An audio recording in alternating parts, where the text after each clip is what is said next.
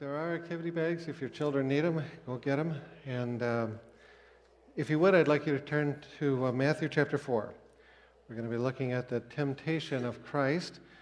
So we'll look at Matthew 4, verses 1 through 11. Follow along as I read.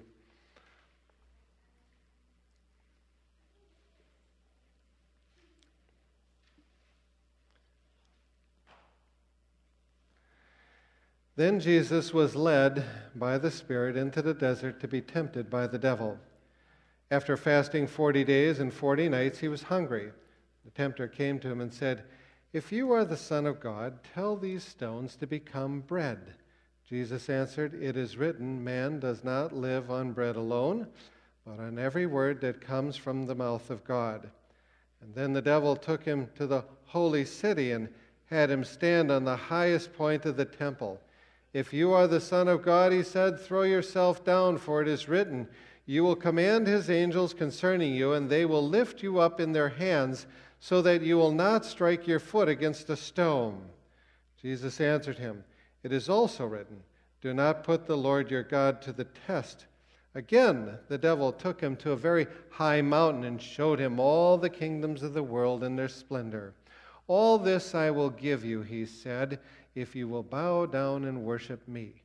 Jesus said to him, "Away from me, Satan, for it is written, worship the Lord your God and serve him only." Then the devil left him, and the angels came and attended him.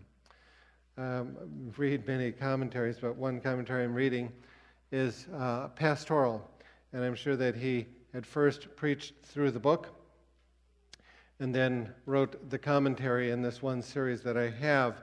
Anyway, while he was in high school, he did not like math, and math did not like him. And so what he did is he pretty much cheated his way through math. In one particular class, he was stumped.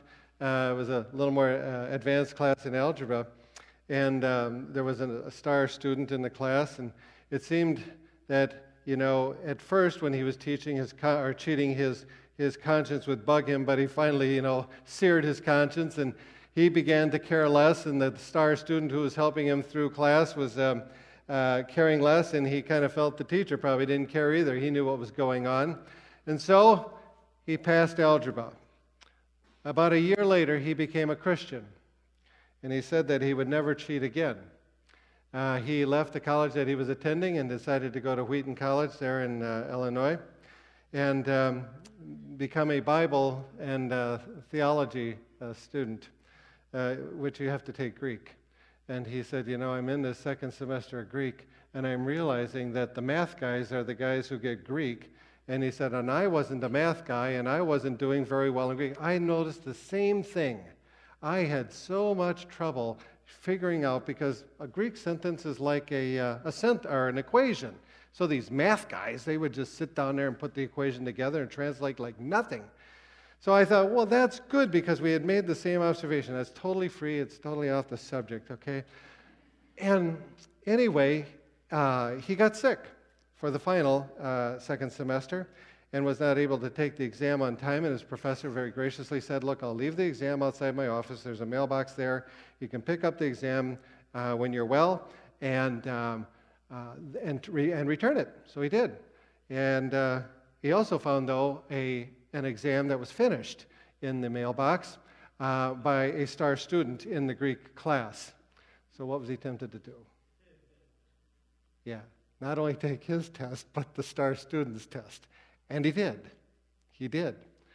And he went over to the library, and he sat down to take the test, or copy the test, and his conscience got to him. And he said, "I just can't do this." So he returned the finished test, went back, took the test by himself, and he passed. Okay? Temptation. What's the essence of temptation? Well, as we will see in number 3, it is the desire to do something that is independent of God's will. In other words, it's wanting something badly, but going outside God's will to get it. That's it in a nutshell. Or what God wants for us at that time, or what His Word has said. And often what we are tempted to do may not be something evil as we consider evil, though that can be the case, but something that is otherwise good. money is not bad. It's a good thing. But to acquire it in questionable ways is. To acquire something for ourselves, to go out and buy something, is not wrong. But the timing and the expense at the time may make it wrong. To be married is not wrong, but to marry outside God's guidelines is. So here's the thing. What if this pastor at Wheaton had not put the test back? Well, his conscience would have eaten at him, and it would have probably left an indelible mark, this lifelong memory when every time he thinks about it, how'd you get through school? Well, I cheated my way through school. Memories now can serve for the good, and they do bring the guilt, back to the present. But, they can teach us to never do it again. God can use that for the good. And it may also cause us to rely on God's grace. We've all sinned, and we have our memories that bother us. And when this happens, and I've said this many times, and I'll say it many times more, that we claim our justification and our forgiveness, and we do so with thanksgiving. It's how we learn grace. But if we continue to give in to temptation, we will not know the freedom that we are to have in Christ. What is freedom in Christ? First, it's the freedom from the reign of sin and death, the reign of the devil. But it's also a freedom of conscience. We are to know a freedom of conscience as we live day to day with God. And to experience this freedom of conscience, we need to fight temptation just as Jesus did. After Jesus was baptized, he went into the wilderness to fast. He had water, but no food. And he also went out to meet the devil. It was deliberate on God's part. And as we saw last week, the first thing that confirmed or validated Jesus' ministry was this baptism. The second thing that validated his ministry was his victory over the devil. Now we've got to keep in mind that Jesus was as much man as he was God. We really like to emphasize the God part, right? And I probably do too. But he was equally a man. And so he felt the full weight of Satan's temptations. They were great. And so Jesus relied upon God, the Holy Spirit, to help. Remember at his baptism? The Spirit alighted upon him. And so as the Son of God and as a man, he would lean upon God's strength for him by the help of the Holy Spirit. Therefore, Jesus not only validates his ministry and proves himself to be the perfect man for the perfect sacrifice, and we could just stop there, but as our Savior, he also serves as an example for you and me when we face our temptations. And as he found victory, we, at least in part, can also find victory. So here are some principles. And I came up with more, and I tried to condense these things into, one or whatever, or two. And I've left some things out. But anyway, 5 principles for when we are tempted. First one is this, that temptation can be an God-ordained test. You go, what? Temptation can be a God-ordained test. The Greek word for temptation can also mean to test. So in God's economy, a temptation from the devil can be God's test to strengthen us, to build fortitude into our lives. God, by the Holy Spirit, led Jesus into the wilderness to be tempted by the devil. So as one guy I read put it, temptation can be God-ordained, but it is not God-inflicted. The word by is used twice, that Jesus was led by the Spirit, but he was tempted by the devil. God does not tempt us, nor can he, but he certainly allows for us to be tempted. It is the devil that does the tempting. Illustration, Job. God gave Satan so much reign over Job's life, he was tested, okay? And through the fight, we then grow. Who feels the weight of temptation more? The person who gives in or the person who fights it? The latter. Now, the person who gives in will suffer the results of sin, but they don't feel the battle like the person who fights. So God ordains for us to be tempted by the devil to test us. He grows us up and he strengthens us. The one who fights temptation is the one who grows. Temptation is going to happen no matter what. So look at it this way, as God's test, and with it, he will give us the strength to bear it. Principle number 2, temptation often strikes when we are weak and alone. It was after Jesus had fasted 40 days that the devil appeared. Jesus was alone, and he was also in a weakened state. And therefore, as a man, he felt the full pull of the devil's enticements. From this, let's bear a couple things in mind. First of all, because Jesus was tempted, he knows what you and I are going through when we are tempted. We are told in Hebrews we have a sympathetic high priest.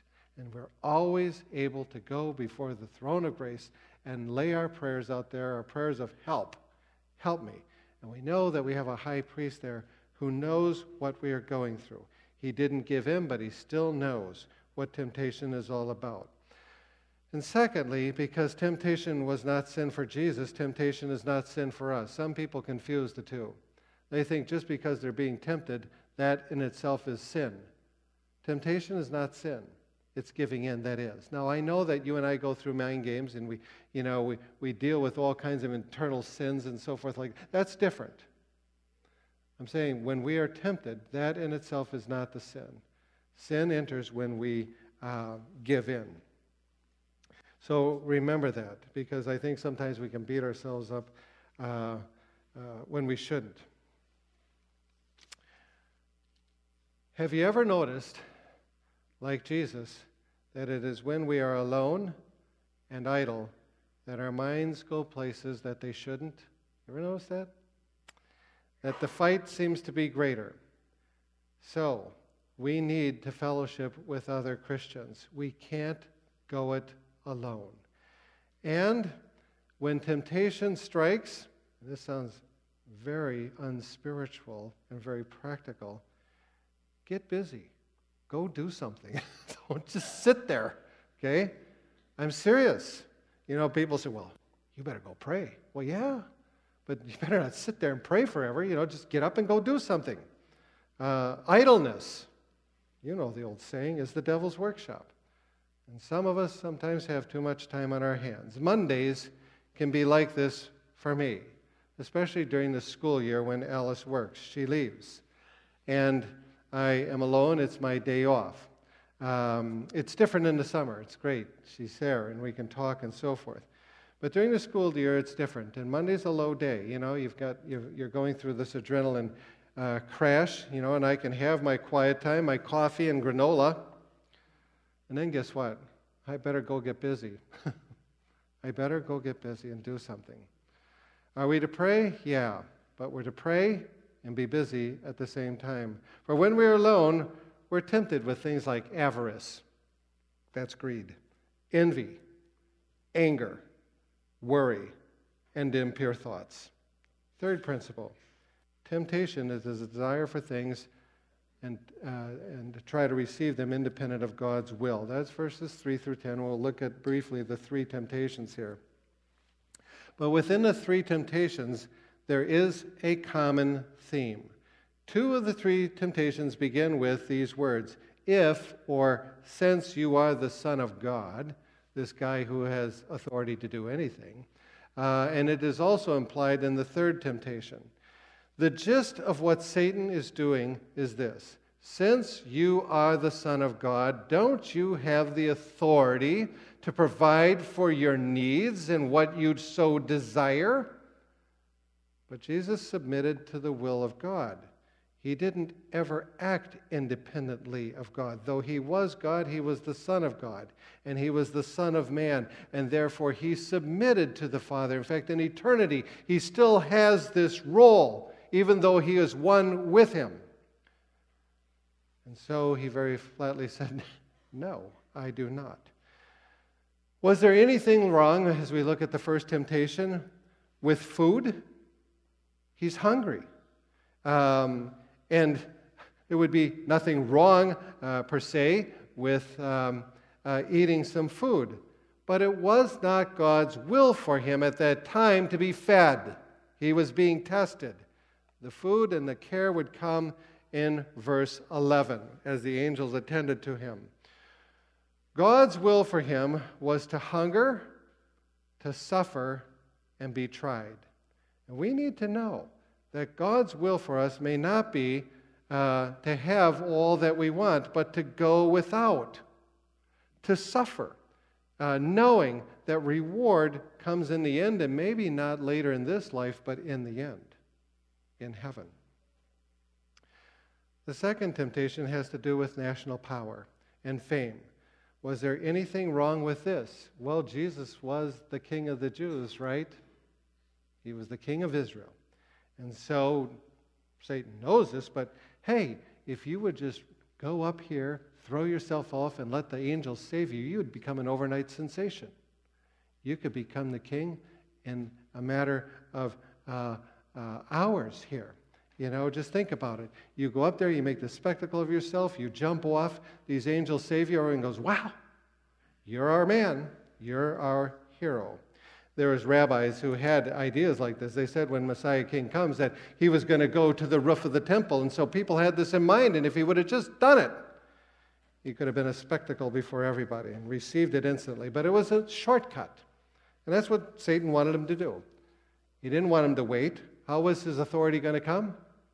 Through the cross. Through the cross. And so no crown before the cross.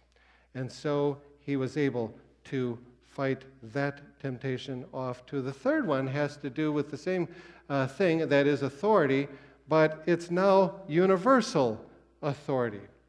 All he had to do was worship the wrong person. Jesus knew already that he had full authority. He was the God of this universe. He wasn't going to be tempted by it, but that's the temptation there. And again, he knew that it would come through the death and resurrection, and then, of course, the crown. So no shortcuts. Instant gratification is the summary, if you will, of all three temptations. Is having things, a home, a car, some luxuries wrong? No.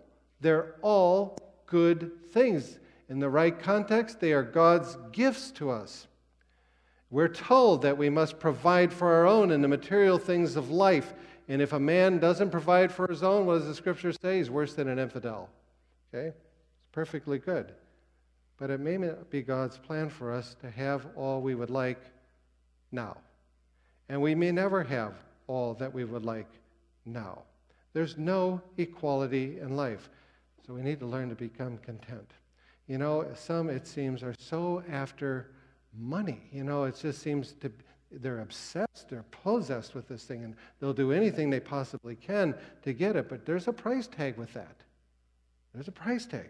You know, relationships are hurt, and so forth. There are wrecks in lives because of it. We've got to be really, really careful. And if God intends for us to have things in the future, then let's wait. Let's just wait. Is the desire for sex wrong? You nervous? Is the desire for sex wrong? Not at all. If it is, then there's a whole lot of sinning going on. No, it is a God-given thing. But the temptation is to have sex at the wrong time and in the wrong place. Is the desire to be married wrong? Certainly not. I've told you about this. You remember when I told you how I thought at one time Jesus was coming next week? You know? And I thought, all I would like to do, Lord, is be married before you come. Then you can come. Okay? Nothing wrong with that. The temptation, however, especially when you feel that time is running out, is to marry outside of God's will and to marry the wrong person. And we all must bear in mind that God may have some to stay single. God has used many single people. I think of John R.W. Stott. You know, that famous British preacher. He was a preacher to all souls for I don't know how many years. Finally became a pastor to the whole world. Wrote many, many books. He fully expected to be married.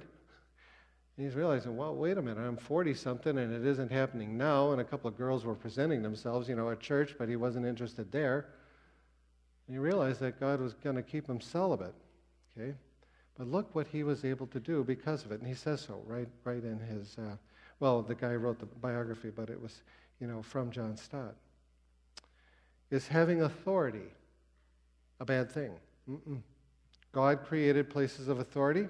The temptation is to desire it more than we should, to become this ladder climber, Just accept what God gives, but some have to climb the ladder. They're never satisfied.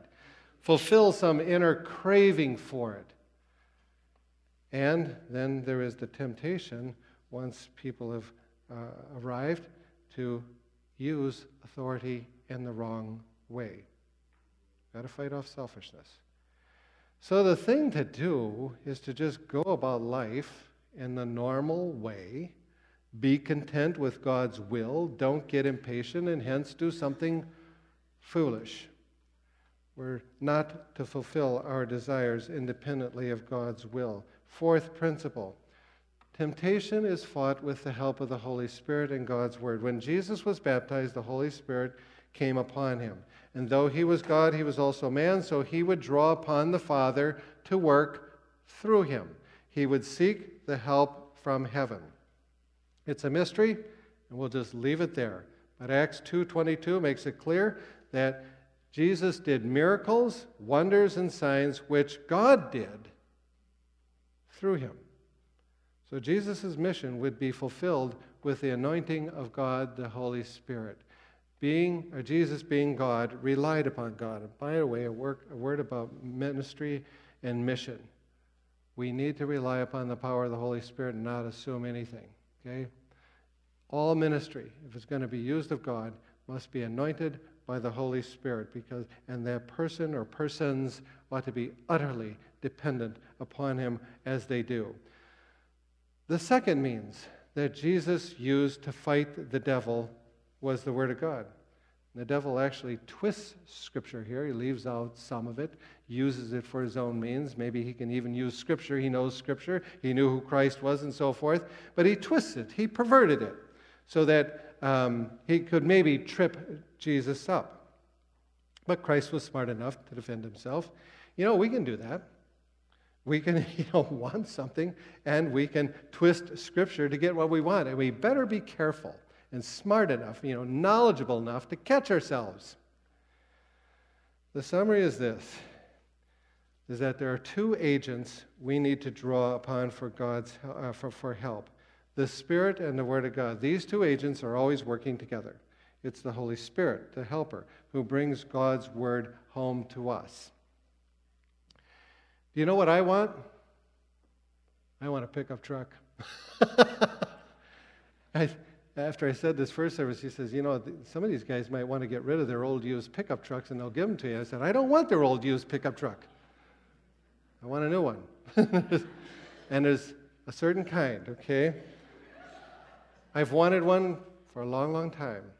Think about all the years I've hunted.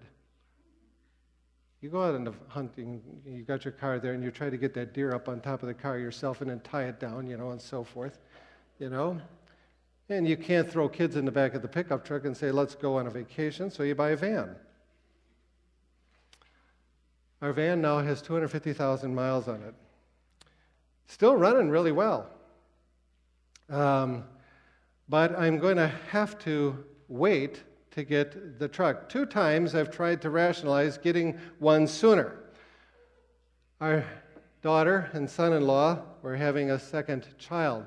Well, they can't just ride around that little Honda. They're going to need a van. We could drive our van down, give it to them, and then we could fly back and I could buy a truck.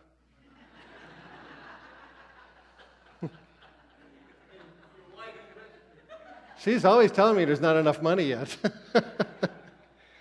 The second one was with our son Connor.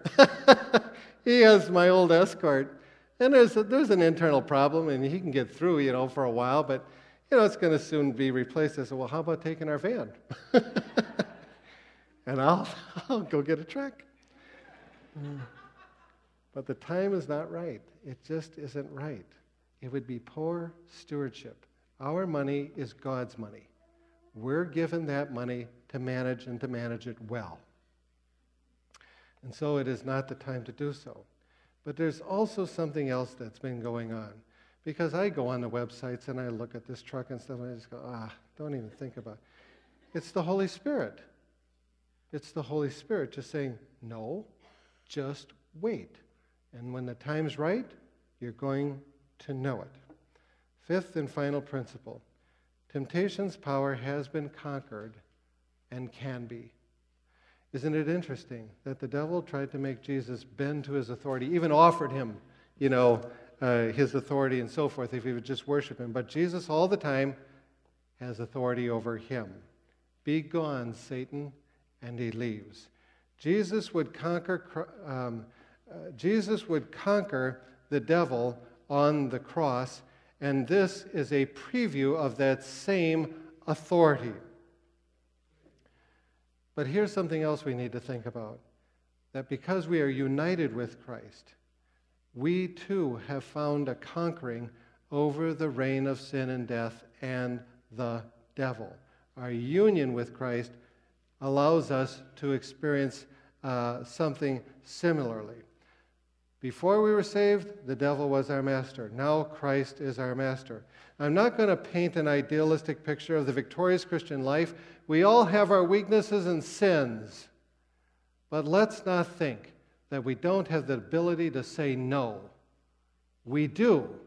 When tempted, we need to stop and think things through. If Christ has conquered sin and death and the devil, if in Christ I have been set free from the reign of sin and the devil, if I have the Holy Spirit, and if there is no temptation which has overtaken us, but as such is common to man, but as God is faithful, who will not allow us to be tempted beyond what we are able, but with the temptation will provide the way of escape also, that you may be able to endure it. If all of that's true, and it is, then we can say no.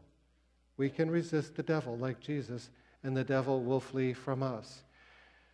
It's so easy at that moment to say, but wouldn't it be fun? Wouldn't it be fun to just give in? No. We'll be sorry if we do. And at that point, we pray. And then we get up and we get busy. The only way to a clear conscience is to resist temptation. The only way to experience our freedom in Christ is to resist the devil. What does James say in chapter 4? Submit therefore to God. Resist the devil, and he'll flee from you. Let's pray. Father, thank you for the reminder how we need it, how fallible we are. You know that, and yet you've chosen us to be your children and to represent you. So have your way. May we fare well and finish well. We pray in Christ. Amen.